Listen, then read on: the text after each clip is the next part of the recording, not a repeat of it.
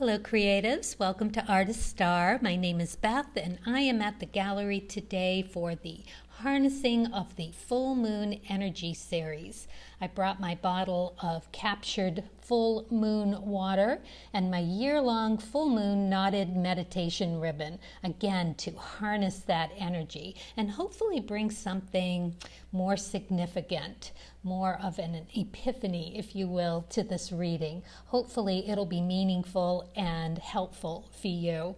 This is a reading for the Spades suit, and it is the full moon in Aquarius, the meaning of which is about the opportunity to have what you need revealed to you about your most authentic, unique, and individually driven self. Of course, with Aquarius, this means within the bigger picture around your future creative potential. So full moons are the full-on reflection of the sun, and the sun in astrology is the self. So this is the reflection of your most inner self. So be sure to watch your rising sign as well as your sun sign, as the rising sign reflects the inner you, and the sun sign reflects the birth sign. So yeah, and aces are all about that foundation. It is the sun card and the twos are the moon card. So here we have you as the ace of spades being represented, and this is about unraveling or seeking, exploring something about yourself through introspection, self-improvement, meditation, intuition, and alchemy, right? It's the foundation of you, that self-expression.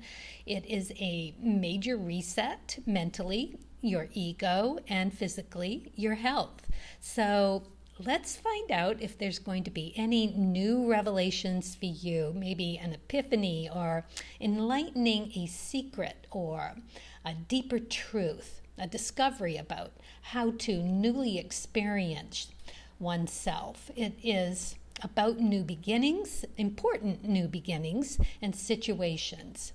So we do need to watch out for that darker shadow side, which could be about substance abuse, addiction issues, endings from an open state to a closed state. So it could be the beginnings of a new stress.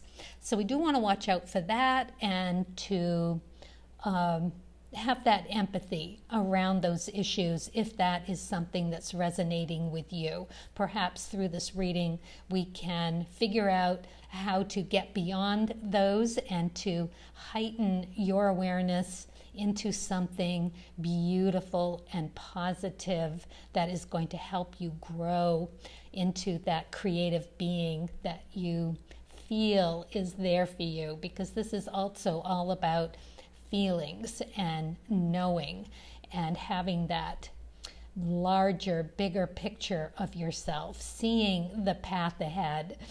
All right, so let's look at your spread. Well, and also just to talk a minute about the moon reflection of. The twos are all about connecting with that remedy or cure through the moon energy. So yeah, this full moon is going to be happening around the 23rd or the 24th, depending on where you are and in your community. So yeah, okay, so let's get started. We first pulled the Three of Diamonds. It is in reverse, so this is something that you may not be able to put that finger on at this time, but just knowing that that feeling that you're getting, that intuitive feeling about needing to rediscover a different, truer value about something. and let it go in order to let something better come into its place, something of more value to you. So that's what the threes are. And the diamonds are all about your skills and talents, those concrete things that you have in your toolbox, and knowing that you have what you need, right? It's not huge. Threes are on a more smaller challenge, so that's good news. I'm not sure if you're up for a big challenge, but if you are, that's great for you. But for most of us out there, little ones, little stepping stones will do just fine. So, okay, it's about letting go of some value that you have placed on something. It can be a little touch and go. It can often be a little stressful, but it is, at the end of the day, letting something go for something that you need more. So it's a bit of a disconnect. So you want to be able to think about that as well, but it is also very intuitive. This is Temperance energy and Mars energy, so it's action-packed and knowing exactly what you have in the inner you. So it would be advised that a meditation around whatever it is you have that inkling about is in order on this full moon, so that you can write this card and know exactly what direction to take. But I wouldn't worry too much about it. If you don't, it will eventually make itself clear. Always does. You can start the ball rolling, let's say it that way. So next we get the Queen of Clubs. Love this card here for you because she is full of energy. This is a card that encompasses the 4s, 5s, and 6s. So it is about manifesting whatever it is, putting it into good, hard work that's going to get you somewhere. And then it's going to go into the 5s, where you have this restless energy of figuring out what works for you through trial and error. Now, the trial and error is very important to know that you learn as much from what doesn't work as far as what will work for you. So yeah, glean those nuggets and take them with you. It is going to be valuable energy for you and knowledge for you, because the clubs are all about knowledge seeking, learning. The Queen of Clubs is very intuitive, hardworking, and willing to do what it takes to get where you need to go. She's self-assured, she's confident, and just competent. She is the substance of ideas, thoughts, and doing. Really, really lovely. This is an opportunity for you to balance that ego and soul, that restless energy, with accomplishments that educate and collaborate with the universal energy as a whole.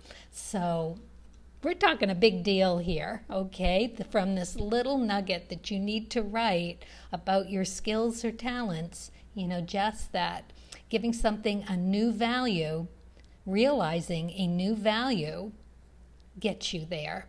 And then what happens, right? So your third card is the 3 of Clubs. Love this card too. They call this card the Big Think card. It is the Strength card, which is lovely because you know your inner strength. Beautiful here. Always a good thing to know.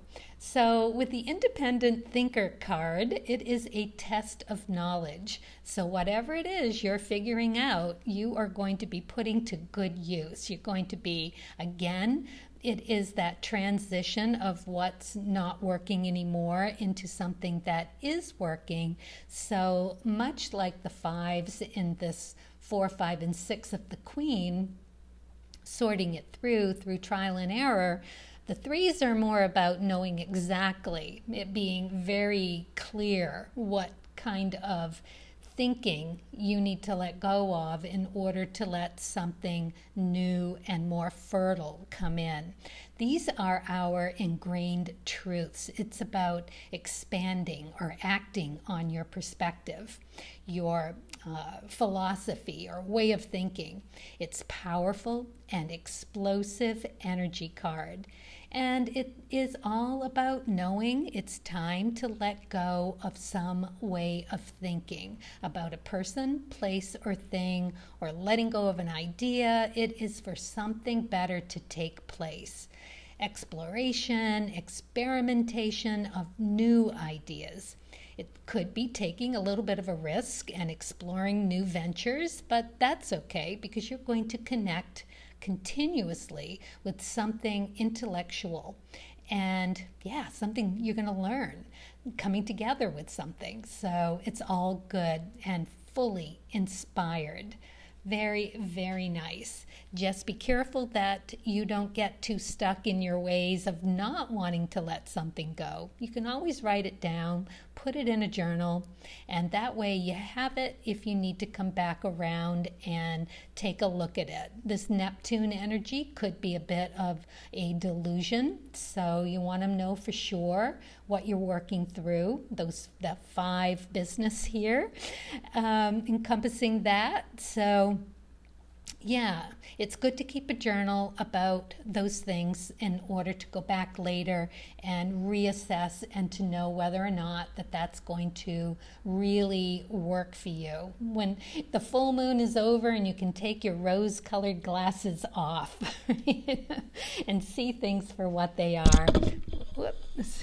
Excuse me, I just hit my microphone. I have one more thing for you, a message through my pendulum, which I have not used yet in my series. I always have it for my personal use when I'm making a choice between 2 things for the reading, but I really bring it out during a reading. I don't think I have yet, but I wanted to bring my pocket Rumi and my pocket Pema children. So I'm going to find out which one that source would like me to ruffle through and pull out a special message for you. So let's see which one that source would have me share with you. Is it the Rumi? Could you show me a yes if it's the Rumi? Or is it Pema? Could you show me a yes if it's some message in the book from Pema? It could be both. I don't mind. I'll read them both. But I'm not really getting a yes from Pema, and it seems to be pulling towards the Rumi. You can see it almost hitch a little bit when, oh, there it is. Yeah, so it's going to be Rumi, I'm pretty sure. Feels like Rumi. Here's my yes. Okay, Rumi it is for you. Let's see, I'm just going to close my eyes and go through the book here and just see which one Rumi message for you. Run my finger down the page. Let's see, is it this way or this way? I'm going to say it's going to be right about here. It says, where is this we and this I by the side of the beloved? You made this we and this I in order that you might play this game of courtship with yourself, that all yous and I's might become one soul, and finally drown in the beloved. All this is true. Come, you who are the creative word, be you, so far beyond description. Oh, that's beautiful. Wow. How lovely is that? That's a really nice message for you. Well, I hope this resonates and you get something for something. And I will see you next time. And until then, as always, happy creating.